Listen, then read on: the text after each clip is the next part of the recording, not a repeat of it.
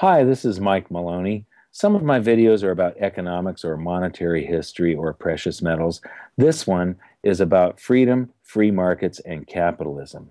Today, December 21st, 2015, the world was changed when the company of a private entrepreneur, a capitalist, made the first significant advancement in space travel in the last 30 years.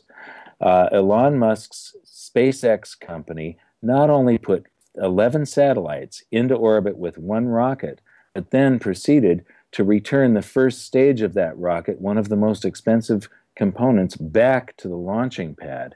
Now, this is equivalent to trying to land a 12-story building.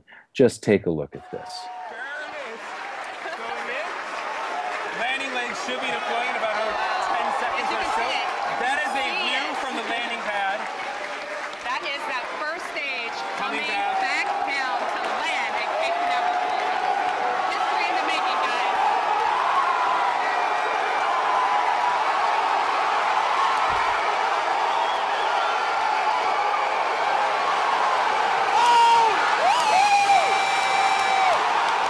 Stage one is landed.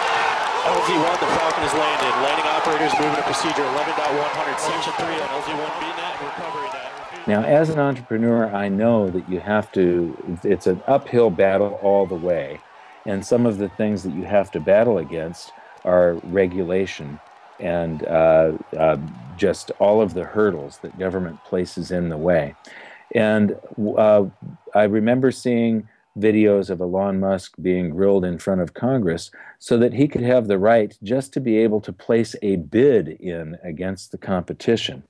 And what free market capitalism, the free market is the source of all of our prosperity.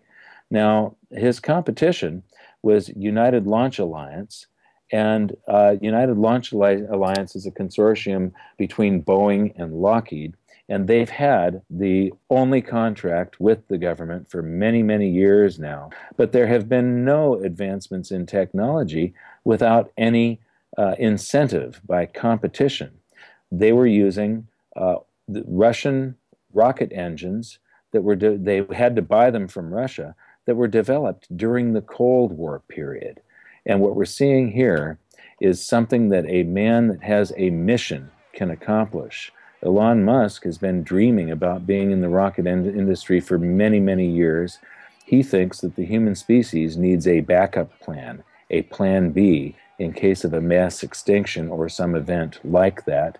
And so he's made it his mission to colonize Mars.